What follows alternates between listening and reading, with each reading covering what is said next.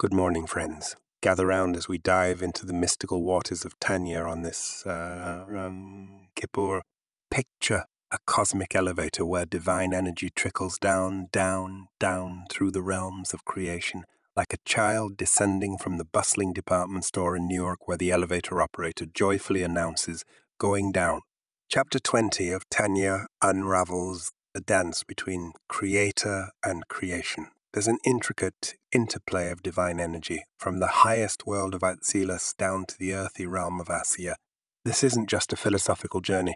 It's a reminder that the soil beneath our feet is a miracle maker, producing food year after year, a testament to Hashem's boundless kindness.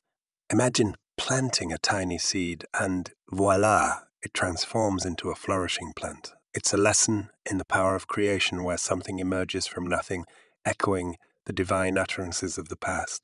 As we prepare for the Day of Atonement, let's reflect on this infinite cycle of giving and receiving. The earth is alive, and so are we, constantly drawing from that divine wellspring of energy. Let's embrace the gift of existence,